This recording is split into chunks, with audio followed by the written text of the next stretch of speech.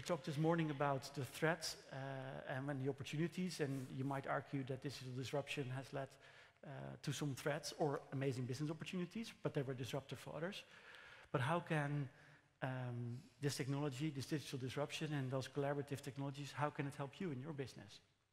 Because something strange is happening actually. Oliver was a pretty smart guy, and he was a writer, and he wrote this quote at the turn of last century. So he's no longer with us. But he already figured out that over 100 years ago, that if you want to drive innovation, you need to work together, you need to collaborate.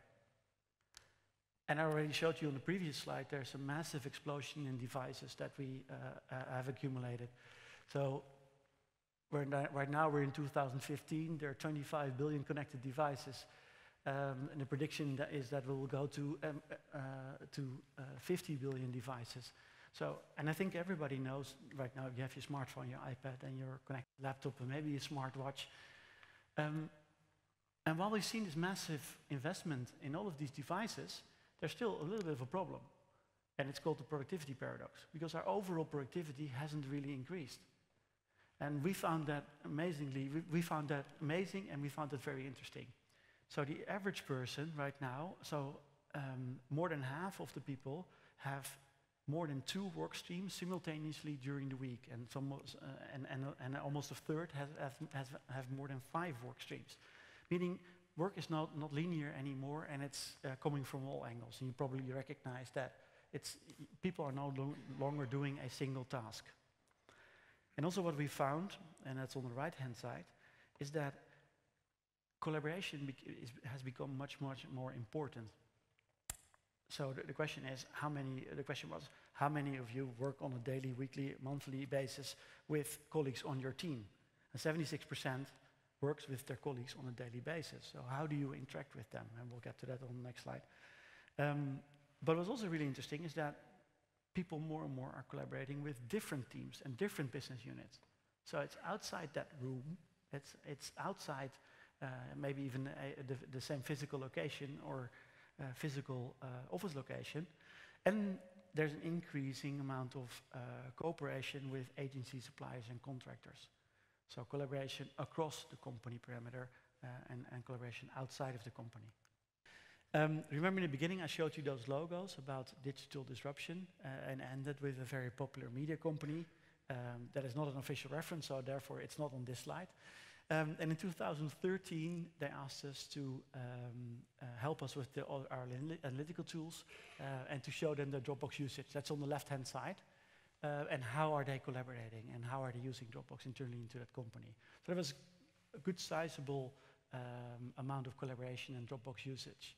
And at the end of 2013, they approached us and a couple of other vendors in the space, and they said, hey, we're thinking of onboarding an official file sync and share and collaboration solution for the company. Can you provide us with some license keys, and we'll let our employees decide which one is best.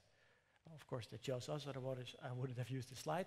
But I think what's more interesting is that in a year, the graph on the right-hand side is the collaboration, that same analytical tool that shows the collaboration that happens inside that company. There's an explosion of collaboration. And that's people communicating, collaborating together, and driving innovation. This is another example, National Geographic. If there's one company who is working in remote and very challenging circumstances, then it is National Geographic. So this is an example of somebody on the bottom of the ocean photographing fish. But they're on the polar caps, they are everywhere in the world. And most of the photographers and video people are freelance folks. And before they used a solution like ours, what would happen is they would ask the photographers to send film and then later the memory sticks and memory cards by courier to the head office. And that took weeks and weeks and weeks. Things got lost in the mail. And they've been able to increase their time to market by at least 6 weeks for every publication.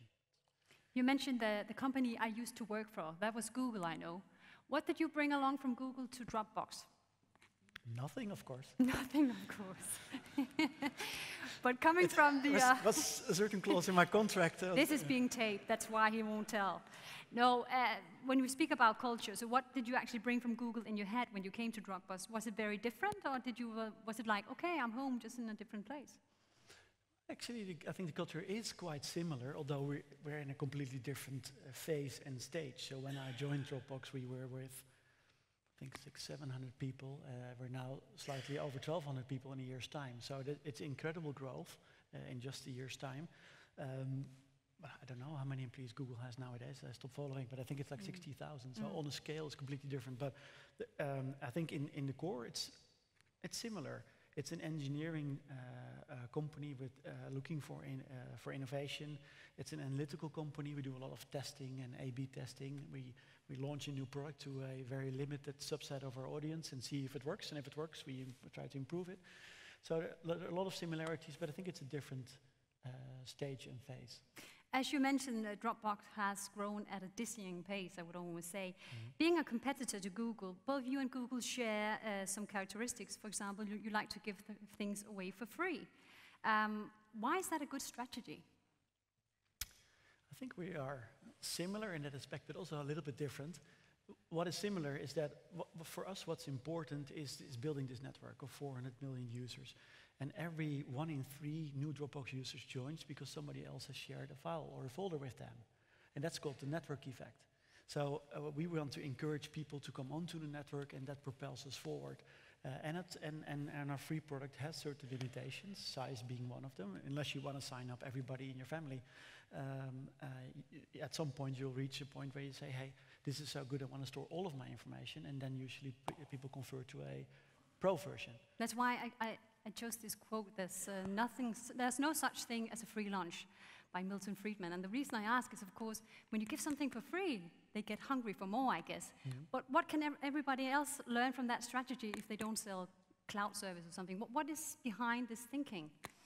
Well, I think that, I mean, there's no such thing as a free lunch. I think that has a slightly different connotation, but the freemium model is, and I think a lot of these companies that I also showed and that you mentioned before as well, they do understand that that oftentimes you have to give something before you can get something, and you have to prove the trust, you have to prove your value, and if if people trust you, they'll also trust you with their wallet.